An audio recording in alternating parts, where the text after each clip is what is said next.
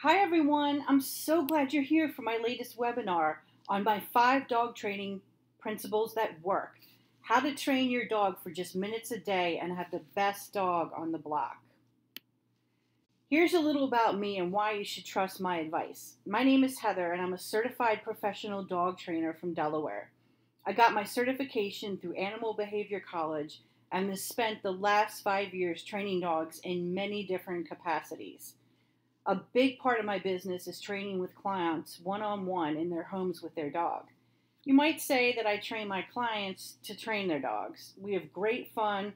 I love seeing the dog's personalities come out as he goes through training. So this webinar is about my 5 dog training principles that work and will help you train your dog in just minutes a day.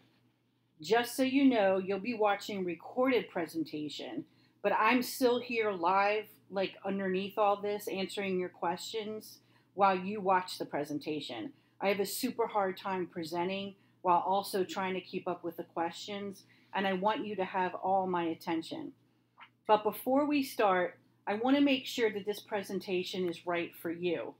If you believe in using force, fear, or pain when training a dog, then this presentation is not going to be your jam at all. If you want to learn positive training techniques, then this is for you. If you hang with me to the end of this webinar, you'll get access to a free guide that has been a wildly popular product and one I'd like to give to you for free for sticking around on this journey. But I'll definitely tell you more about that later. All right, so let's jump in and get started with my first principle of dog training, and that is to teach good behaviors instead of always just punishing the bad. I wanted to start with a quote from Victoria Stilwell, who you might have heard of. She's a celebrity trainer who practices positive reinforcement training like me. Victoria says of harsh punishment, "When dog trainers or pet owners resort to harming animals in an effort to train them, it weakens the relationship. Training should be fun and stimulating for both people and their pets. When training becomes painful or frightening, it will induce stress and anxiety in dogs, and that's not a desired outcome." Back in the 60s, dog training looked much, much different than it does today, thank goodness. Back then, you were expected to use punishment at every opportunity during training to make sure that your dog never became dominant. So painful leash corrections, alpha rolls, and hitting or yelling were techniques that a lot of trainers of the time taught their clients. Dog training looked more like torture than training. You were expected to break the dog of ever thinking that he was the head of the household, as if dogs sit around and try to plot ways to become the head of the household. Dogs were often deprived of socialization and never taught how to properly engage with humans and other dogs. I actually know some people today who still do that. They deny their dogs any freedom to meet other people or play spontaneously like dogs often do. Their dogs are well trained, but fun, goofy, playful, not one bit. 60 years later, we know that dogs never seek dominance and don't have the capacity of that level of abstract thinking. You see, studies done on wolves back in the 70s showed that they live in packs with a dominant male. This led very well-meaning but ill-informed scientists to assume that dogs did the same. So if you tried to put a dog into a human family, he would fight for dominance as he would view the family as a pack that he had to dominate. Today, scientists believe that dogs really aren't even pack animals. Free-range dogs in India, which has the largest population of free-range dogs, only form very loose-fitting packs when a food resource is found. Then they return back to their own solitary lives. Dogs don't hunt together. They don't stay within their family unit or live together like wolves. So the need to ever break your dog of his attempt at dominance is considered absolutely absurd today. As a side note, sadly, there are still some trainers, not many, and dog owners who still insist on using pain and fear to train. We live in such a punitive society that some cannot get past the notion of having to use strict punishment to train their dogs. One thing that I was taught early on in my training career was that the average dog is about as smart as the average human toddler. If that's true, would you choke your toddler on a chain if he messed up his ABCs? Would you punish him for getting the wrong answer in school? Well, of course, there are those parents who do just that, but it's abusive and completely unnecessary to teaching. I use positive reinforcement to train dogs. That means that when training a dog a certain behavior, such as a down or a sit, if he doesn't do it right, instead of punishing, I give him another chance and praise and reward when he does get it right. It's called setting the dog up for success. It's no different than asking a child a math question, let's say. He gets it wrong, so instead of punishing him in front of the class, you give him another chance to earn his gold star. Behavior that is rewarded is likely to be repeated. Training would be miserable to me, my clients, and the dog if it was all based on punishment. We know now that it's unnecessary to have anything but some good fun while training. I'm not saying that you won't meet your fair share of challenges, but using praise and a more positive approach is the best way to train. I think it's important that we discuss what to do when your dog is doing something that you don't want him to do. Let's say your dog jumps up on you and everyone that comes into the house. This is an extremely frustrating behavior and one that can take some time to break, as it's totally natural for dogs to jump. A lot of my clients come to me with that challenge and tell me that they've been kneeing their dog in the chest when he jumps up. The problem is that doesn't work, but they keep on doing it for weeks or months on end. But should the dog then just be allowed to continue jumping all over everyone? Absolutely not. And at this point, you choose your punishment. The type I would recommend, and the only type that I really use in this situation, and what most positive trainers would suggest, is to ignore the jumping and deprive the dog of any of your attention until he stops jumping. So the punishment is the withdrawal of your attention and affection. When he decides to stop jumping, he gets your attention back with a nice treat to indicate that he did the right thing. But if we stop here, we've only solved half the problem. That's what this whole section is about. And that's where most people stop. What you need to do is teach the dog what you want him to do when you come home or guests come over. It's one thing to teach him he gets ignored when jumping. It's another thing to go the extra but extremely necessary step of teaching the behavior you do want.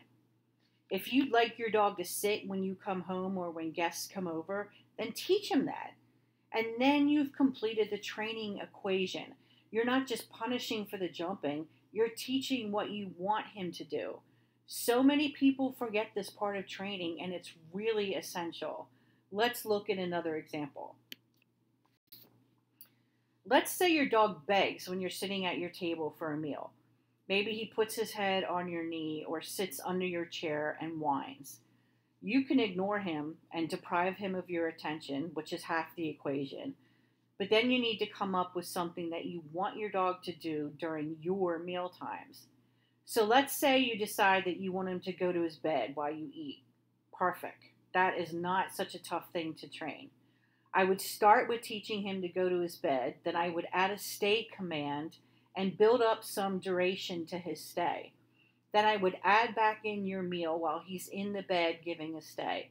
This may take days or weeks for your dog to learn. Be prepared that for the first few meals, the dog will likely break the stay and come to the table. Just reset him, and after time, he'll be fine in his bed while you eat. But just stick with it and lead him right back to his bed. It's going to take some repetitions, but you will eventually have a dog that goes to his bed during your mealtime. Why? because you took the time to teach the desired behavior instead of only punishing the bad behavior. If there's ever a behavior that you want to cease, you need to teach a replacement behavior so your dog knows what to do instead. Decades ago, when trainers only used punitive techniques and aversives in training, dogs did get trained. After all, a behavior that is punished is likely to stop. But the methods and the level of pain and fear inflicted were completely unnecessary. Like I mentioned before, our dogs don't sit around trying to come up with ways where they can be dominant over us. It isn't within their DNA to do that. Humans are the ones that do that. Okay, guys, I'm getting some great questions at this point. Keep them coming. I'm trying to keep up with them as quickly as I can. This is some really awesome responses that I'm getting from you. Let's move on to my second principle of dog training, which is to never push a dog to failure when training. My motto when it comes to dog training is that training should be fun. You and your dog should be engaged and want to participate in the training session. If either one of you isn't feeling it, then come back to it later. Long ago, when trainers were taught to use force, pain, and fear to train, they routinely had their clients push their dogs to failure. What do I mean by that? They would force the dog to keep training well past a reasonable amount of time and repetitions. And then when the dog failed, the clients were told to punish the dog.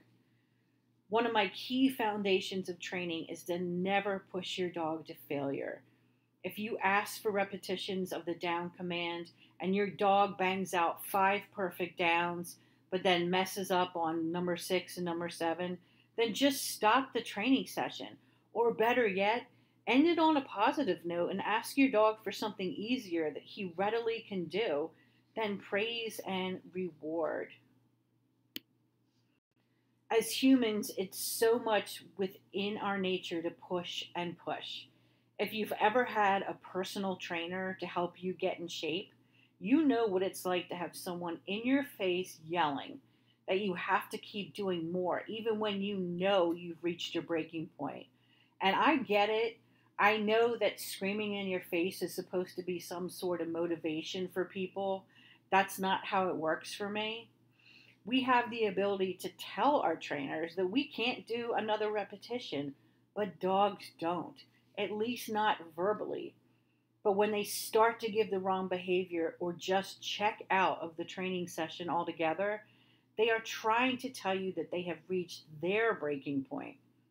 Sadly, dog parents don't always heed that communication and continue to expect what they consider 100% participation in the training session. If dogs could talk, they tell us that there are days when they don't want to train, or maybe they only want to train for a few minutes that day. Dogs may tell us that they find something a little more difficult and will need extra time practicing it before you throw in the towel and assume your dog is the one who can't hold a stay. The whole idea of failure in dog training comes from us humans, not the dogs. The expectations I see some of my clients putting on their dogs can be astronomical and quite sad. I've had many conversations where I explain to clients that learning basic obedience is not an emergency and will take how long it's going to take. Certain breeds tend to train faster, but that isn't carved in stone.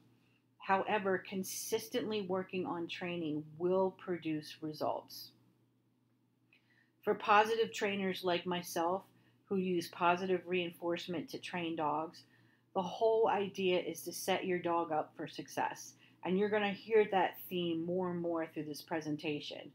When you ask for those 5 downs, you want to do everything in your power to make sure that your dog has the right tools to land those 5 downs.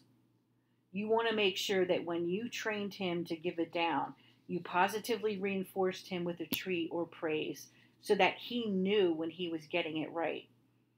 Pushing a dog to failure means that when he gets it wrong, you punish, even if he got 5 right. I've written this before, and I'm sure that I'll repeat it again, behaviors that are rewarded are likely to be repeated. Another aspect of pushing a dog to failure is when we don't consistently put in the time or energy to train and get disappointed when the dog fails at giving the behaviors we're asking for. Training will not happen overnight, but you must work on it on a regular basis. And you must build up your dog's ability to give you certain behaviors instead of assuming right out of the gate that they will know what you mean when you ask for something, even though you haven't worked on it for 2 weeks. Let me give you a human example of what it looks like when teaching with, let me give you a human example of what it looks like when you teach and push to failure. When we teach a child the ABCs, we begin at the lowest possible level with 1 or 2 letters and gradually increase the difficulty when we feel the child can handle the additional information. It makes perfect sense. We also continuously reinforce the new learning with high praise, stickers, and the occasional treat. This encourages the child to continue to learn and to do so with a positive attitude. This is the way that you avoid pushing to failure.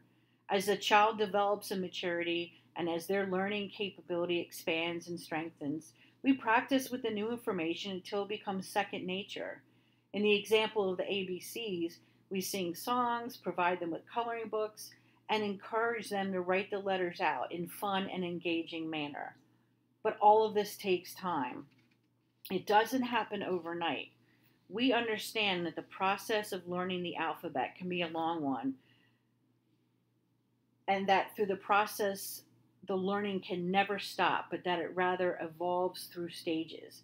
We understand that stopping can set us back, so it becomes a matter of countless repetitions. Unlike a human child, we don't view a dog's learning or education as something requiring a long-term effort. We essentially see learning as a short-term effort that the dog should pick up on relatively quickly. You need to put in the time and effort with some degree of regularity. That means consistency, not just sometimes, not just when you feel like it, but all the time. The skills that you're hoping to teach must become a lifestyle for yourself and the dog. And through all of this effort, you'll need to reward the progress, because results aren't going to come overnight. Results worth having can take a while before they're seen or even recognized. But rest assured, I promise you, if you put in the work and demonstrate patience, you will see results with your dogs. If you do nothing and expect that your dog should be able to do something you've barely taught him, you're pushing your dog to failure.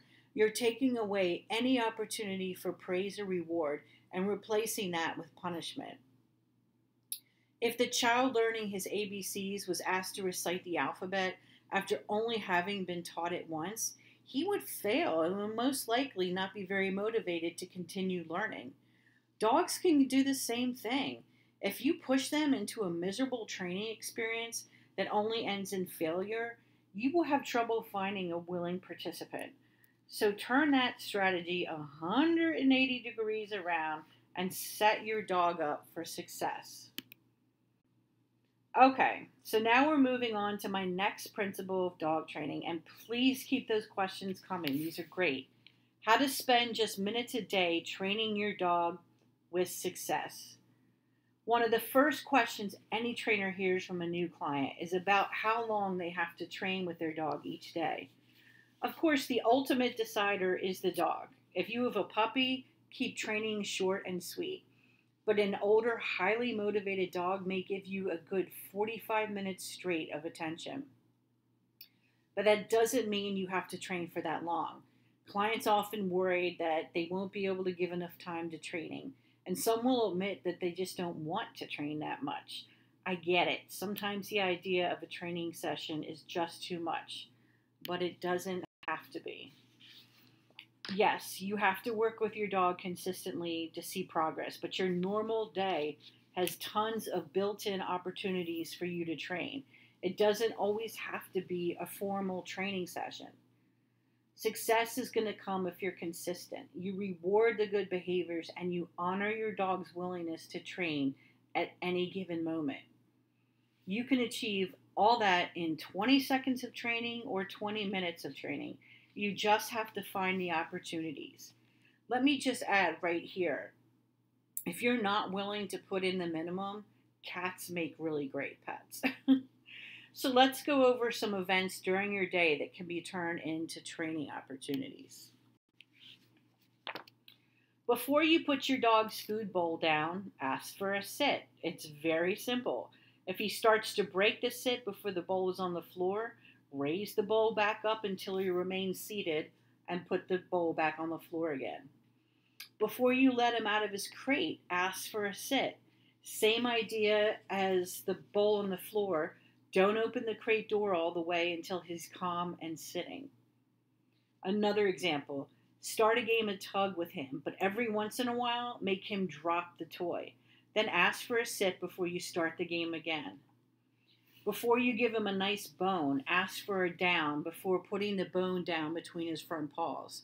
He must stay in the down position while you're lowering the bone. Another example, before you walk out the door for a walk, have your dog sit while you leash him.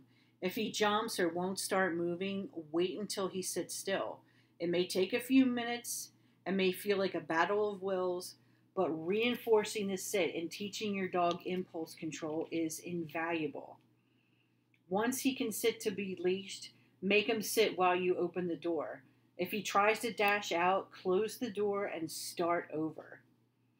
Now, notice something. In any of these examples, depending on what you've taught your dog, you can ask for a touch, a high five, a sit, a down. Just pick any good behavior you've taught him. When you're out for a walk, ask for a sit or down or touch at every corner.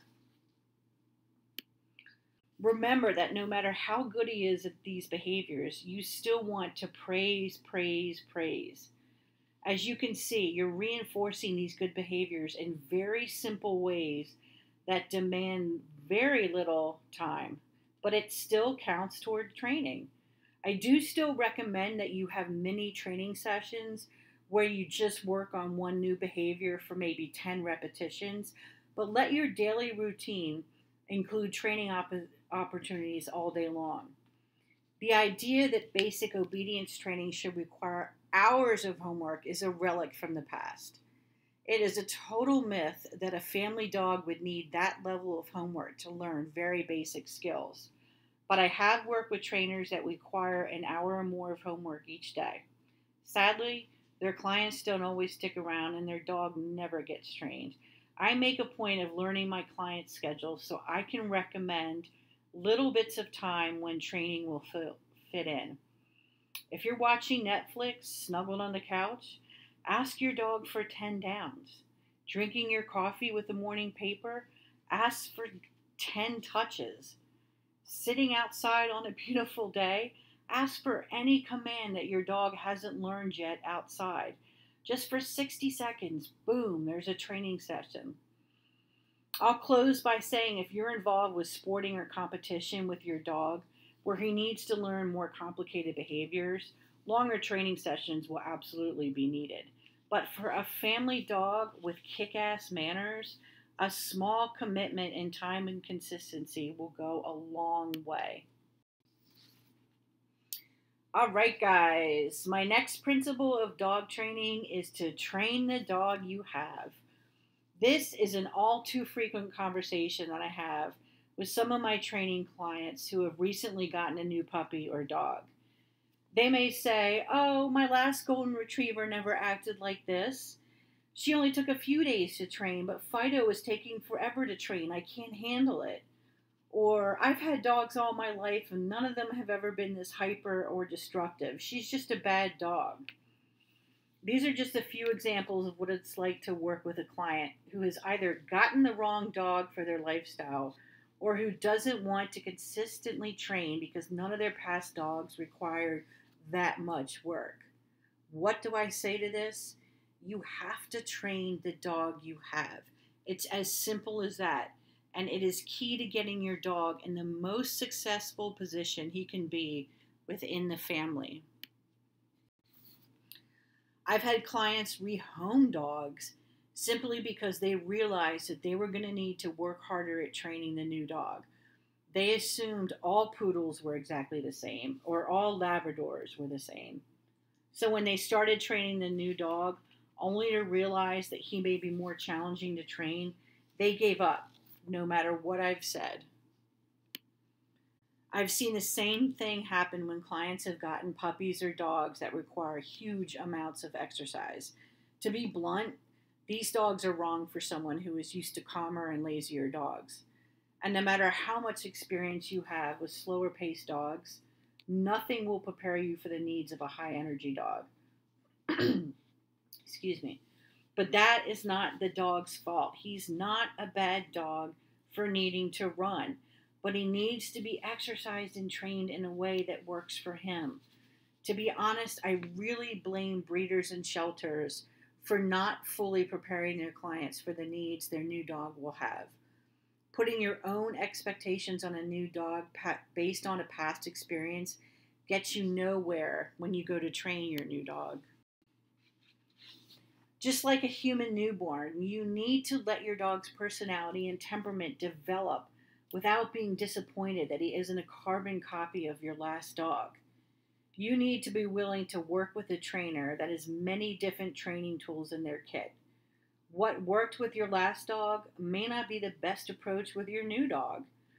By not opening yourself up to trying different training tactics, you're depriving your new dog of the benefits of being trained.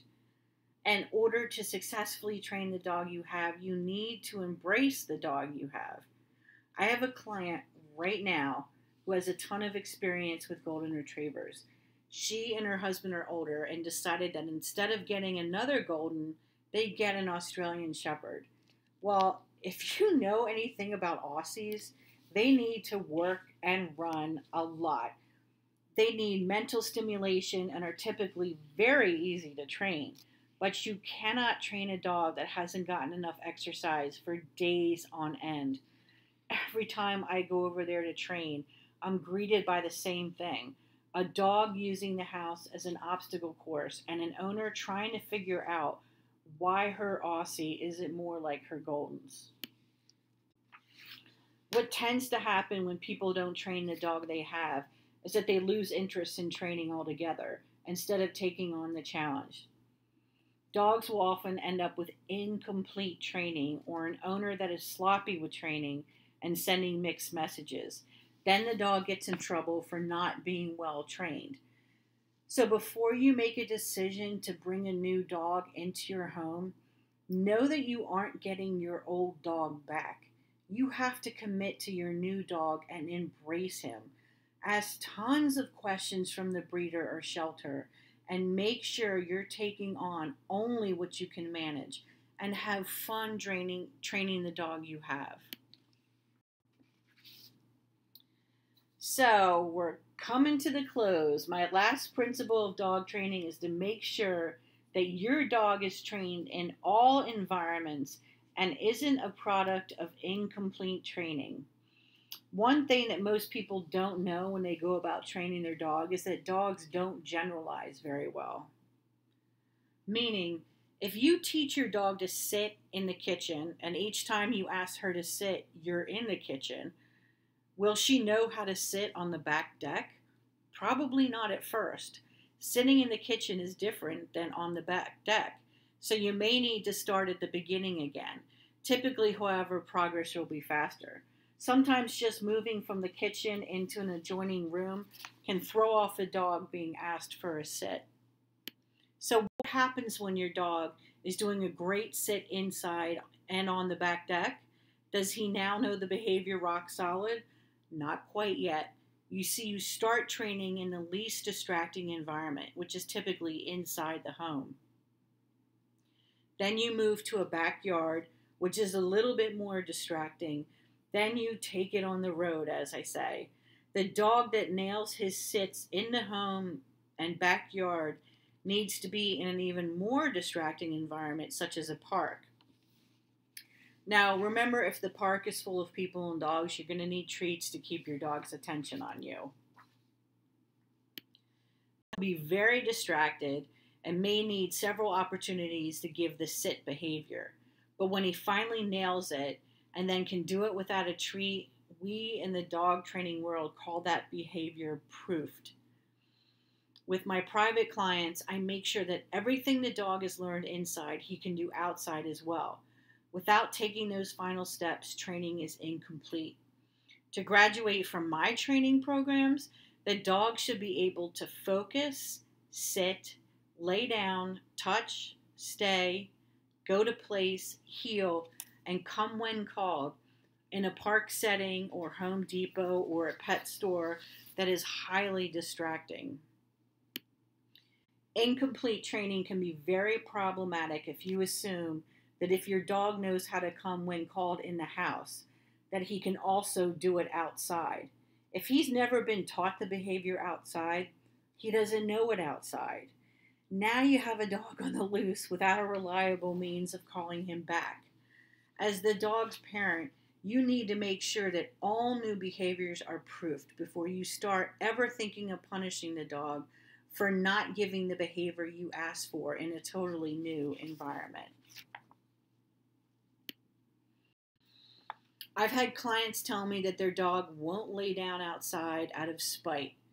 They say they know how to do it, but just won't do it to be spiteful. Guys, let me be totally honest here. Dogs aren't smart enough to sit around and be spiteful or passive aggressive. They don't try and think of ways to piss you off. They just don't know how to give the behavior when there's new distractions around. So take the 5 or 10 minutes and remind him what sit looks like. Bring the best treats like chicken or cheese and get his attention on training and off the other dogs. Complete training is such a foundational pillar of all training and something that I really try and get my students to strive for. If you live in an area with lots of dogs, it's unacceptable if yours is the one misbehaving outside all the time. Trust me, there are plenty of non-dog people out there who would be extremely unnerved if your dog jumped up on them. You need to do your due diligence and make sure that no matter where your dog is and who he's around, he can give you the behavior you ask for. In my experience, and here's just a little training nugget, it all starts with teaching the focus cue. There's a process of teaching your dog his name so that no matter where you are, when you say his name, he stops what he's doing and he looks to you. Once you have a dog that will stop engaging in whatever he's doing to look to you when you say his name, you have a dog that is totally primed for obedience training. Everything that comes after that is going to be so much easier if he knows his name rock solid in every environment. So whatever stage of training you may be in, commit to following through until your dog knows his behaviors everywhere, no matter who or what may be a distraction. Let him be the rock star he was destined to be. Okay, guys, so everything that you've learned here today will help you set your dog up for success. These are the foundation methods that must be a part of your training. Everything is built on these principles. For all of you here now, thank you so much for making it through my webinar. I'm hoping desperately that you got some good information out of this. It really is the foundation information you need to train your dog. And for you guys, you'll be getting an email bonus guide on how to start out right with your dog. It's an 11-page guide that my private clients get before each training program starts. It gives you an awesome overview of dog ownership and what you need to do to get going with your dog.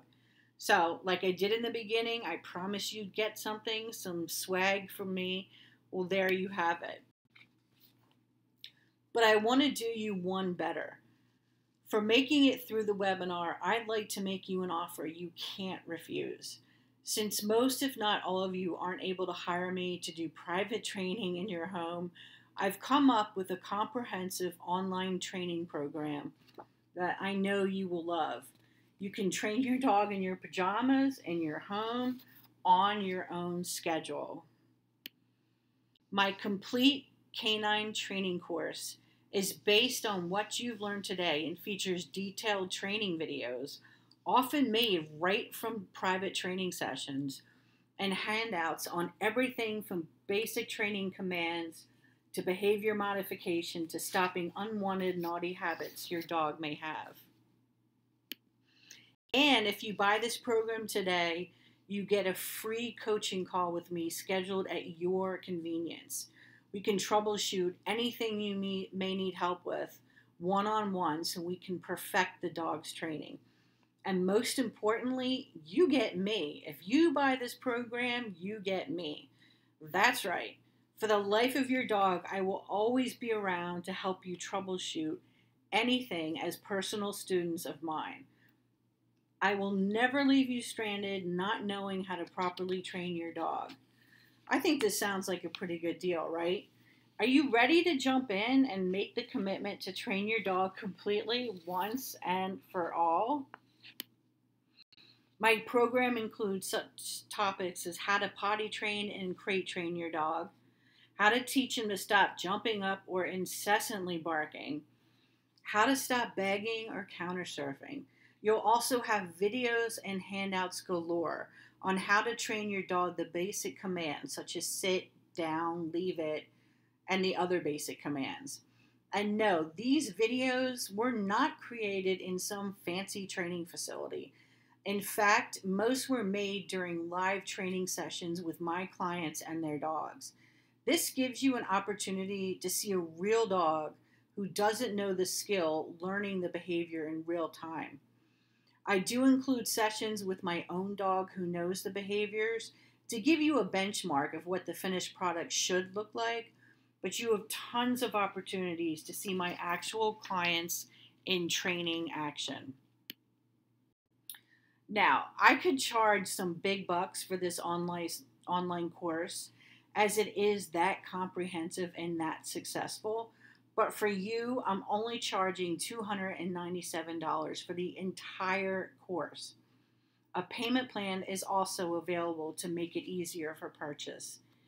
You get modules that cover learning theory, then we move into working on behavior management, like how to get your dog to stop jumping, begging, or barking.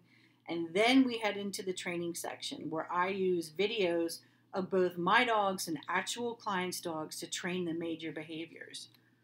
You get real life training videos so you can learn how to troubleshoot the way I do with my own clients.